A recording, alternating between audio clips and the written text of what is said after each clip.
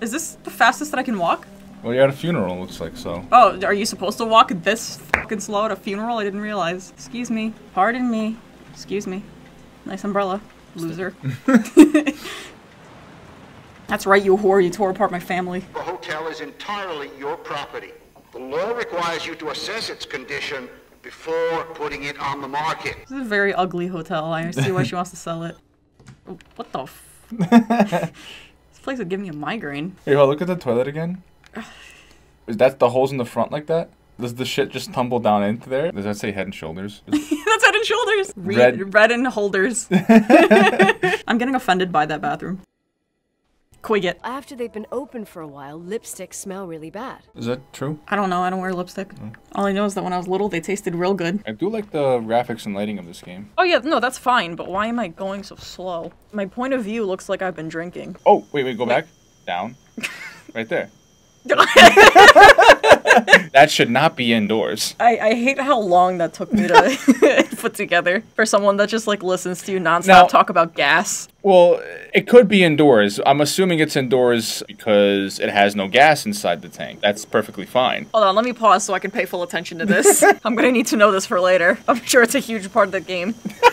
She's gonna call up her lawyer friend or whatever he is. Listen, there's a tank inside the building. This is not up to, yeah. It's not up to code. It's probably just empty. That's my guess. Is that your educated guess, or is that just what you're hoping? For safety reasons, I'm hoping that it's empty. Maybe she didn't kill herself. Maybe she blew up. Maybe she just didn't follow code. Yeah, maybe she just didn't follow code on the gas. And that's why you keep grill tanks outside. Imagine this whole game was just a lesson on like the safety of safety. Yeah. She was only 5'3", by the way. It's like average lady height. 5'4", but whatever. I'm 5'5". You're ever so slightly above average. Thank you. It's a sign. Oh, what are the odds? This game is definitely about propane safety. Imagine your only shtick being knowing things about gas. I like that you call me Nikki. Ooh woo. Yeah, let's just go through this creepy corridor by ourselves. The diddle dungeon, as I like to call it. Leave out that he cheated on my mom. Leave out that he fell in love with a 16-year-old. He would never have built a f***ing underground shrine for a dead person. Kitty diddle simulator. Don't want to die. It's getting dark. I can't see the light. And now we're offering ourselves too? What's even happening in this game? I don't... Can you look up a summary of the story, please? Late in the game, Nicole has a nervous breakdown because she finds an extremely creepy replica of Rachel's bedroom, which, by the way, looks like it belongs to a 6-year-old in the basement of the hotel. This shrine to a dead person seems to repulse her more than the fact that her father screwed a teenager. The game's writers don't seem to understand that Leonard's crime wasn't marital infidelity, it was child abuse. Throughout the game, Nicole's only companion is Irving, who claims to be FEMA agent who communicates with her via cell phone. During the game's climax, Irving reveals that he's actually Rachel's brother. Irving was obsessed with discovering the truth about what happened to Rachel, so he moved into the motel with Leonard and waited for years for Nicole to show up. When they put it in the review like this, it sounds crazy. Like, it was such a serious game until I read this review. He's literally just saying what happened in the game, but it sounds like a joke.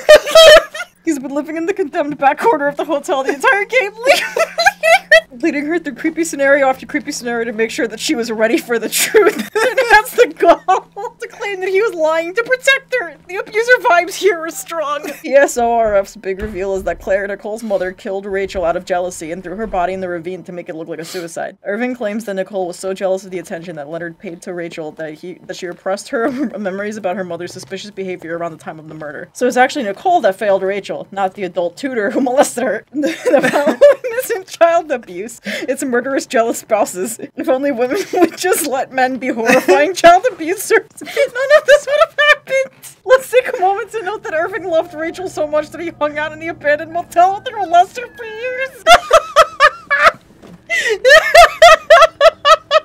Did this game have good reviews when you downloaded it? I don't know, I got it for free. Because every single review here is just bashing the game. I mean, for good reason.